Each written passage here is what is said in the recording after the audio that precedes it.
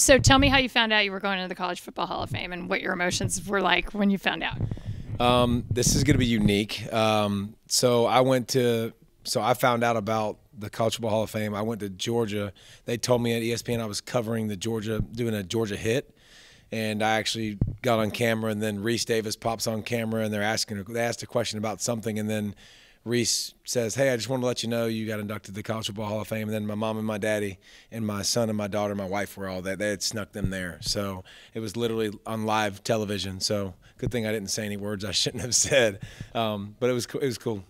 So what does it mean to you to be here and going in? It means more to me being here just because of my family. Like I don't love the personal attention and personal awards, but like I got a good opportunity to bring my mom and my daddy and tell them how much they meant to me, and I got a chance to call a lot of people and be like, "Look, this doesn't happen without you." So it was really cool just from that aspect because I got to tell a lot of people thank you. Talk about the influences your coaches had on you and who really did have the biggest influence on you in college. Well, it started with my daddy. My dad was my football coach since I was 6 to 8th grade. So he taught me football and taught me how to love football. And never put me in camps, never made me do all kinds of stuff. He just loved the game and let me play. And so it started with my daddy, and then got to high school, and Eddie Shaddix had a huge shoot. I actually did quit football after my sophomore year of high school, and he talked me into coming back out and working out with him. And so, then I had Coach Krieger and Coach Charlie Jordan, and then Coach Fabris at Georgia with Coach Rick. And I mean, the list goes on. These people, you don't make it where you're at without them. They teach you how to work. They teach you how to be a man. They teach you what's important, because you don't have a clue in high school and in college. You're messing everything up along the way, just like everybody else. What was it like to go back to Georgia for your on-campus celebration? Well, I don't think I've done that. You haven't done it? No. Georgia better get on this. I don't know. In the South? What do we do? Care about all of that stuff. Well, what is an on-campus? Oh, I held the plaque up. I did that. Was that it? Yeah. Oh, okay. Okay, well, ask me that again. What was it like to go back on campus for your on-campus celebration? It was cool. I got to go during the football game this year, one of the football games, the South Carolina game, and they gave me the plaque in between the first and second quarter, I think, and got to hold it up with the Dog Nation, so that was cool. And being back and just kind of sharing in that with everybody there, I mean, there's got to be something a little bit special about that. You said you don't like personal accolades, so maybe. No.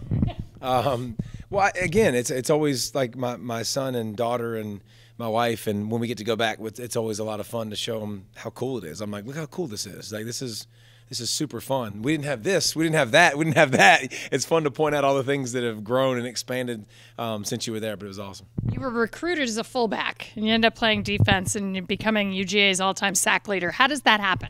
You did your homework on that one, yes. I tell people all the time when I do go speak to kids is I was recruited as a fullback. Everybody got hurt at defensive tackle my freshman year. So I moved to defensive tackle my freshman year. Played defensive tackle, and then the spring, everybody went to the NFL. Never played defensive end a day in my life, and I moved to defensive end my sophomore year. So I always tell kids all the time, it doesn't matter whether you play. Like, just work hard, and good things will happen. So I played 3 positions in 6 months on campus. So it was definitely kind of crazy to go from here to here to here. What's your greatest memory at Georgia? I think winning an SEC championship for the first time in 30 years was awesome to kind of bring that pride back. So I think all of us coming together and doing that was fun. I wish we had a college football playoff because we finished 3 in the country. That would have been a lot of fun because we could have actually played for the national championship. But we had a good season that year. Speaking of 3 in the country, that's right. Going into this playoff now, preview the bowl game for me. Well, Georgia-Michigan will be a good game. I mean, 2 teams that are built on physicality and power and toughness. Who's going to blink? So that'll be a lot of fun. And then you got Alabama and Cincinnati on the other side. Cincinnati, the first Group of 5 team ever to get in against the Alabama. So I think it's awesome that Cincinnati got a shot and they get to go prove it against one of the true blue bloods. How big would it be to get another shot at Alabama at this point? Well, huge, because Georgia's.